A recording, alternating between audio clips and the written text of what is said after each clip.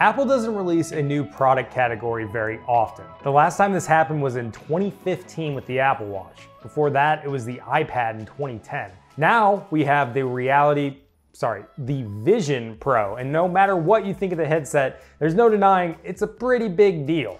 So it's important to get up to speed because there are a lot of things you need to know about the headset, especially if you're even remotely considering dropping $3,500 on one, which, by the way, is the starting price of the Vision Pro. Specs, release date, what you can even do with it, we got it all here. But hey, before we get to it, leave a like on this video and get subscribed because I see you. I know some of you are subscribed, shout out to you, but if you're not subscribed, I see you.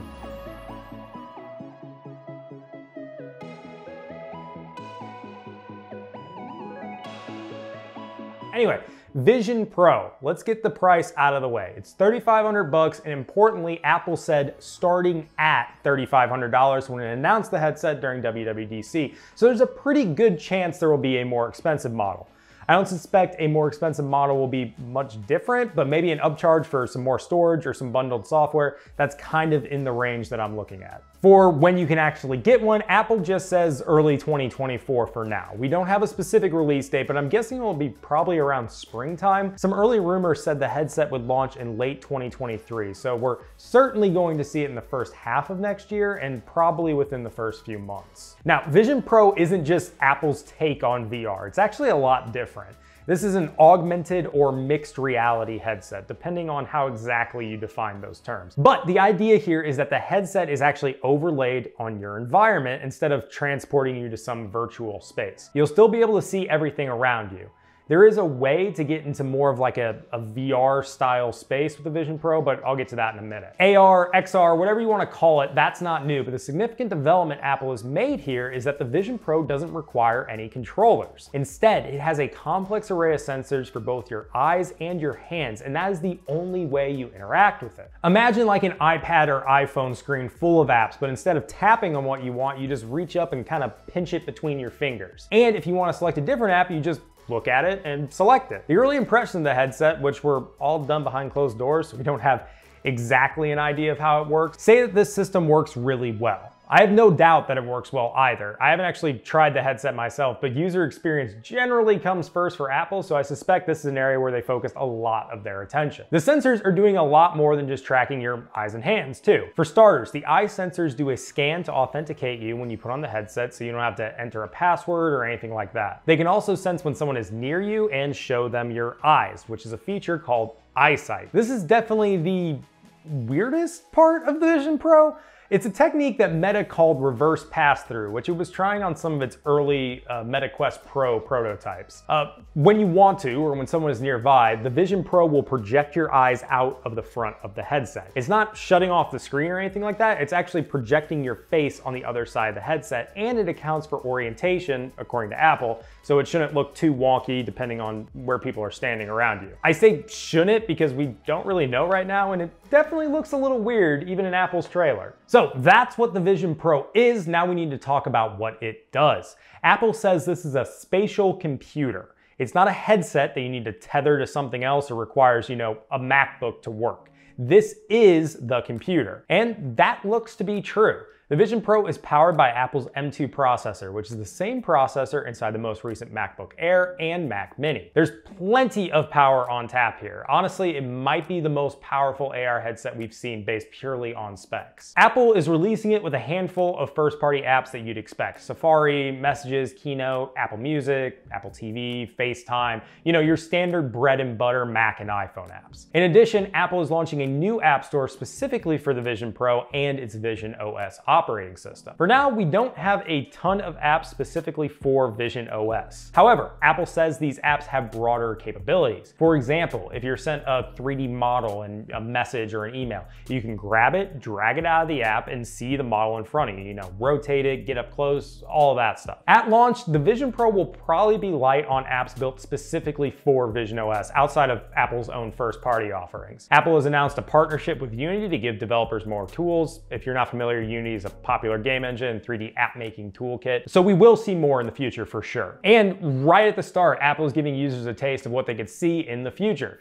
Disney announced it's working with Apple to bring themed environments and overlays to Vision Pro, and they're themed around Star Wars, Marvel, sports, and Well, of course, Disney itself. There's a lot of cool stuff we could see here in the future, but out of the gate, I suspect most of the apps you'll interact with are iPhone and iPad apps because, yes, and this is the big deal for the Vision Pro, it supports a lot of iPhone and iPad apps. You won't get the AR features like you get with some Vision OS apps, but you can still use them with the headset. Instead, they'll kind of show up like windows in your view. You can have, messages off to one side, maybe a web browser or a photo app, and you can drag them around, resize them, very Tony Stark Jarvis-esque. All of this syncs up with your other Apple devices as well. So if you answer a message on the Vision Pro, it'll reflect on your Mac and iPhone and vice versa.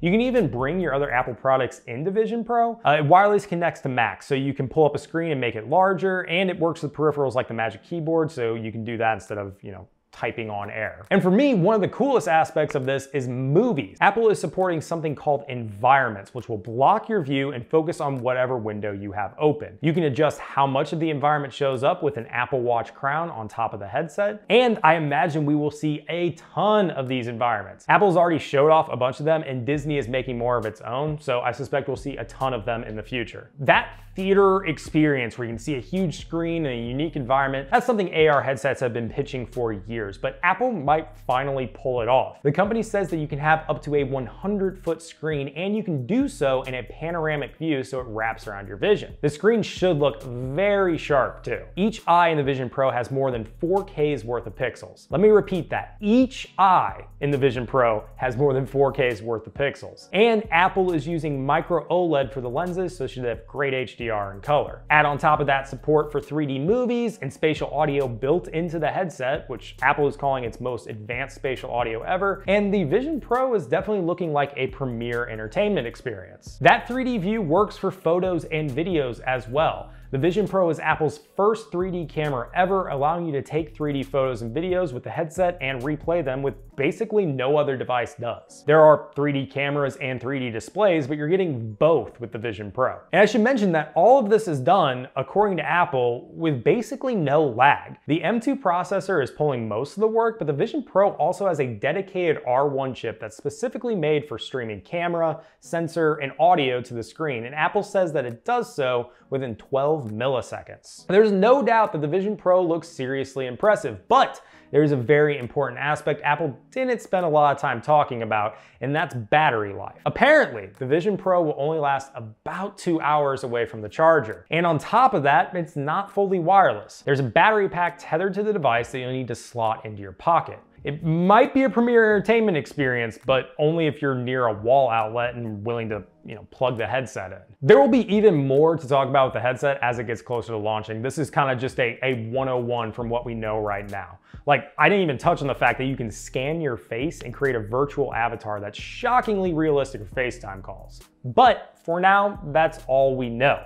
All we can do is look to early 2024 when the headset actually shows up. In the meantime, leave a like on this video, get subscribed, and leave me a comment about the Vision Pro below. Do you even care that it exists when it costs $3,500? Or are you interested in having some cutting edge tech no matter what the price? Let me know. All right, thanks for watching everyone. I'll see you in the next one.